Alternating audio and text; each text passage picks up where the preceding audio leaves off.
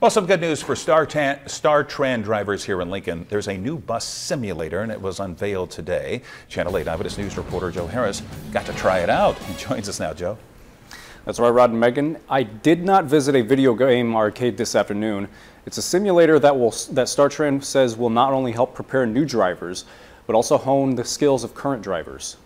The ribbon was cut as StarTran introduced its new bus driving simulator station. Please pull up to the barricade and stop your vehicle. They say it equips drivers with the tools to make them more effective and safer for everyone in the city. It adds an element of safety to what can be a dangerous profession. Charlie Schrader is president of the local bus drivers union. He says the simulator not only teaches drivers what to watch out for, but also gives them a feel for different weather conditions, so they're not caught off guard when they get on the actual streets. You're not risking accidents for anybody. Hard to get injured on this unless you fall out of the thing. They even gave me a shot at it, and it is like a video game. But this is not a Grand Theft Auto game, folks. You actually have to take care of the vehicle. StarTran says drivers still get training time on the real road, but that this puts them in situations you can't anticipate. Improving a system StarTran says is already good.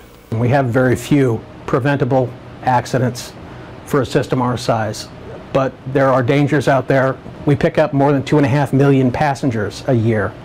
We are taking care of a lot of people out there, and this will increase our ability to do so. They say the simulator costs $350,000 and that it will pay for itself by saving fuel, lives, and expenses from accidents that would happen from training on the real road.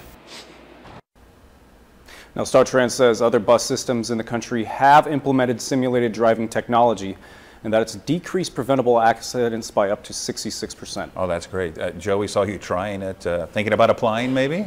Rod, you know, the goal is to reduce risk from StarTran drivers. Getting me behind the wheel is going to be the opposite. So. I did see there were a couple cars hit in there. That's probably when you were trying it, right? Oh, how'd you know? All right. Thank you, Joe.